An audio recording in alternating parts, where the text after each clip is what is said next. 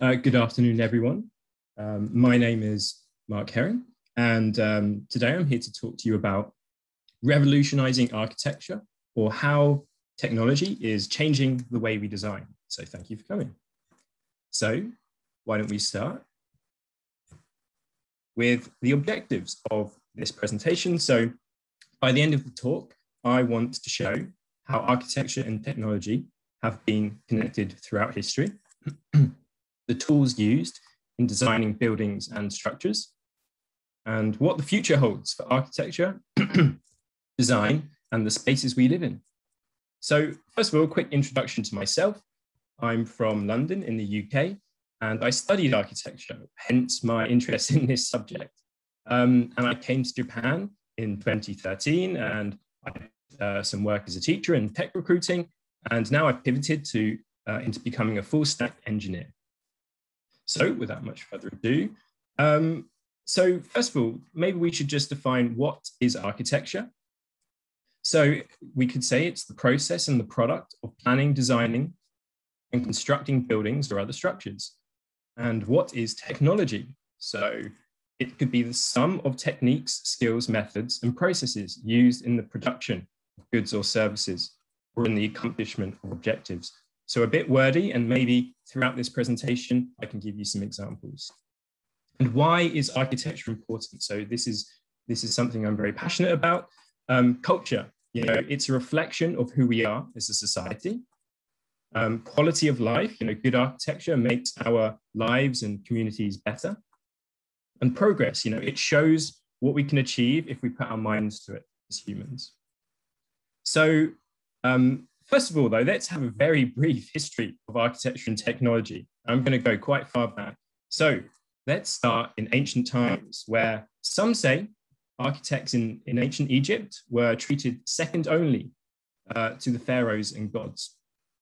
So they were pretty important. And they developed the pyramids, and maybe they used some of the earliest algorithms, such as pre-Pythagorean geometry. And then, of course, we have the Greeks, who were so in love with mathematics and logic that they built their temples around it, such as the golden ratio. And then slightly less ancient, we have the cathedrals of Europe.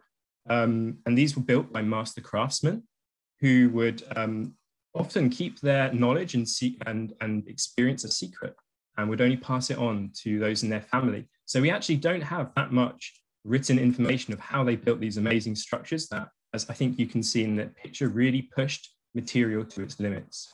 And of course, places such as the Middle East, who built some fantastic structures with domes that took many centuries before places such as Europe rediscovered how to build again. And then we can move on to modernism, and the birth of Bauhaus and in the early 20th century, and the emphasis on clean lines, structural purity, and the use of the latest technology, of course. And then perhaps a more contemporary period, we can finally see where architecture and technology have blended seamlessly to create, some would say, a kind of geometric craziness or wonder. I love it. Binocular buildings, anyone? But seriously, modern architecture is completely beholden to technology and couldn't work without it. So how do we design buildings? This is a very important question. So the tools are maybe the most vital part of this. So once upon a time, we would have used pen, paper, some patience, maybe a protractor and a compass, and we would have sat in a big hall behind drawing boards. But now we can do all of this on software. We can use 3D modeling software, VR, scripting languages. So, okay, let's take a breather. So a case study. You are an architect. I want you to imagine that you have been asked by a client to design the perfect house. How are you going to do this? So you have a brief. It should be set in the countryside. It's 230 meters squared, and the budget is $1 million. Okay, not too bad. Maybe you consult with some engineers and surveyors, and you draw some plans up and they look fantastic, and you go back to your client and it is set in the countryside, it is the perfect size, but oh no, it will cost $3 million, you realize. How can this have happened? You're an experienced architect, you're one of the best. Why does this happen? Well, unfortunately, you're human and you're prone to error. So is there something we can do about this? Well, enter parametric design. So parametric design, let's break it down, let's break it down into its structure. So parameter is anything that informs and or constrains the design decision. So weather and location, is it a hot climate? Does it have a lot of rain? The budget, what is the optimized design for the amount to be spent? The materials, how far can steel, timber, or stone be stretched materially? And design, what is design? Well, it's a blueprint to turn an idea into action. And so parametric design, we could say, is to translate an idea through parameters into action. But enough talking, let's have a small demonstration. So in this demonstration I'm about to give, I'm going to show some 3D modeling software, specifically called Rhino 3D. It's a CAD, computer-aided design, and also Grasshopper 3D, which is a visual programming language and is a plugin for Rhino.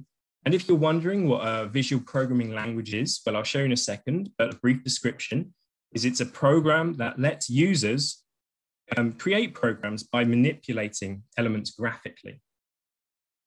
So maybe you might not have seen something like this before, but let's have a look. So I'm going to go to our demonstration. So as you can see here on the left, we are in something called Rhino, which is the software. And we have a building here. We have a pre-built building. Look at that. That's lucky, isn't it? And we can maneuver around this structure to have a look at it.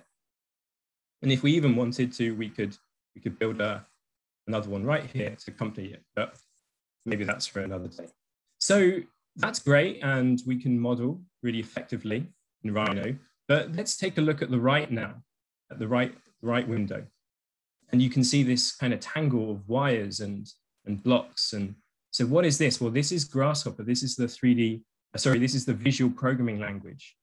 And this directly relates to this structure on the left. In fact, it is the structure on the left. And this is how we can build these structures.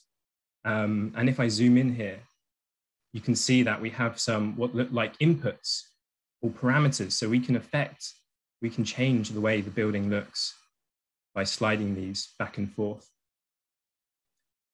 And maybe if I went to something else over here, for example, again, we can change the design very simply and effectively, but only really would we be able to do this with software such as this. So it's very unique and very useful. So that's a very brief example of how we can use parametric design buildings. So what does this actually look like though in practice? Well, I mean, as you can see here, this is a classic example of parametric design, and to me, it looks incredible.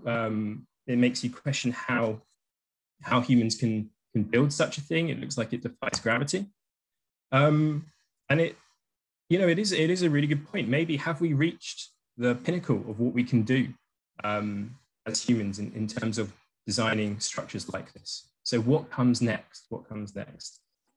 Well, unfortunately, how do you think architects spend most of their time? Do they spend it designing those wonderful structures? Well, no, actually. They spend most of their time designing tower blocks for buildings such as this. So how many of these blocks exist on the planet? Well, let's just say a lot, probably hundreds of millions. So what if we could use technology to improve this, to improve the life of an architect? Maybe we can. So that's what I want to discuss now. So the rise of artificial intelligence in architecture. So before we start though, we should probably clear up what exactly is artificial intelligence. Well, I suppose it can have a variety of maybe different meanings, but maybe a key concept is AI is a broad term suggesting intelligence demonstrated by machines. It could be a simulation of human intelligence in machines, so programmed to think like humans and mimic their actions, and challenging and competing with traditional technology and ways of working. This is a big point now. And it can be broken down into subcategories. So, okay, let's have a look. Some AI categories, right? So this diagram, I think you can see, we have machine learning as a subcategory, neural networks, expert systems, robotics, NLP, fuzzy logic. You could probably spend a lifetime studying those individual subjects there. But I want to look at machine learning and specifically deep learning.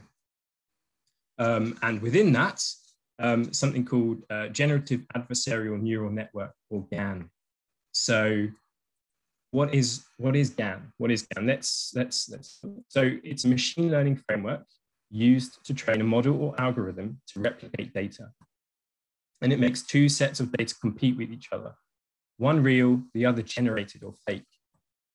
And the goal is to output data as realistic as possible to humans. Okay, again, a bit wordy. Why don't we have a little sketch to show this? So why don't we start? We have something called a generator and a discriminator. And it's the generator's job on the left to create data to try and trick the discriminator into thinking that it's real, that the data is real. And so talking about data, we need some, right? So why don't we have a random input data at the bottom? And then the picture on the top is an unknown, it's an unknown image. We don't know whether it's real or it's been generated. So we're going to feed this, these images into the discriminator. And the discriminator needs to decide, is it real or has it been generated? Is it fake? And unfortunately, luckily, the discriminator has chosen correctly. This is in fact real data. It's from our data set. Okay, so the generator has not been involved in this step. But now, right. But now, for the next step, we want the generator to do something. So we're going to have our input data. And this input data is also going to be fed into a generator. And the generator is going to create what it thinks is as good an image as it possibly can make to trick the discriminator. And again, this is going to be fed into the discriminator, and it's going to choose if it's real or fake. Add up, the discriminator is too good, it knows that the generated image is fake. Okay, unlucky generator. However, the generator is going to receive feedback from this, and it's going to work to improve. And it's going to, the next time it generates an image, it's going to try and make it that bit better, which is great, right? However, unfortunately, the discriminator is also knows what the generator is up to. So it's going to work a bit harder as well to detect fake images. And so this is it's a kind of loop, and the end goal ultimately is for generated data to become as realistic as possible, or as close as possible to target data. Maybe not exactly the same, but enough that we as humans can't really tell the difference. Okay, so that's GAN. So how does this really relate to architecture? Well, if you remember, I told you a few slides, a lot of architects spend their time designing pretty standard looking buildings. And these buildings generally are drawn from floor plans. And these floor plans tend to look the same, don't they? They have the same kind of rooms, they have the same functionality. So maybe we can do something to speed this process up. And that is exactly what GAN, or AI and GAN, can do. So we can speed up the design process, maybe from months to days or even hours. So, and it obviously can reduce costs and increases efficiency as well. So let's have another case study. We have got, we want to create an AI apartment. Ooh, wow, using GAN. So we're going to have some parameters or inputs. We've got location, size, and the weather, for example, all inputs that might go into designing a building. And we want to throw this into an algorithm, and out pops the perfect apartment block, perfectly created to meet our needs. So how are we going to do this? Are there any precedents for this? Well, luckily, an architect and data scientist from Harvard called Stanislas has developed an algorithm that can do just this. And it uses a machine learning framework called TensorFlow and a GAN model, specifically pix to pix. And the idea is to create an AI apartment block. So first of all, we need our floor plan, of which we maybe have a huge data set. We want to create a building layout. And of course, we want our building to have rooms within each apartment. And within those rooms, we want furniture laid out in the perfect position, exactly where furniture should be laid out if they were to be placed there by a human. So step one, we're going to build a footprint model, and we're going to use a GAN to do this. So if you remember, a GAN, it takes a floor plan input and it generates a floor plan output. And this output is compared to real data. Does it look realistic? I think so. I think it could pass. And repeat this process for all floor plans in a data set. So you're building up, you're training your model. Now repeat step one, but with additional parameters. So of course we want windows, we want corridors, we want room division. So we're going to repeat this process, training our model until it gets more and more accurate. Now we want some finishing touches. So beds, tables, cupboards, we want all of this to be positioned exactly where they should be. So final step, you're ready to move in. So we're going to chain these models together to create an apartment block. Aha, brilliant. So a little bit extra as well with maybe a nice additional feature. If you're going to create an AI algorithm, why not? You can decide where you want the rooms to be. So as a client or customer, you can choose where windows, where doors will be located with a click and a drag of a mouse. So this is fantastic. Sounds great, doesn't it? But, where does this leave the role of the poor architect? So, will AI replace the role of architects, designers, and even builders? And will we live in houses, building cities, countries even, designed by AI? And will AI take the creativity out of our lives? That's part of the joy, maybe, of doing something like architecture, is it's creative. So these are all big questions that may be being asked now. But, that's one point of view. Then there's another point of view, of course. Will AI free up architects and designers, just like parametric design did many years ago? And will there be more time to focus on the customer and better overall design? And maybe there will be more time to be creative, no more block buildings. Now you can design more interesting things or work on more interesting projects.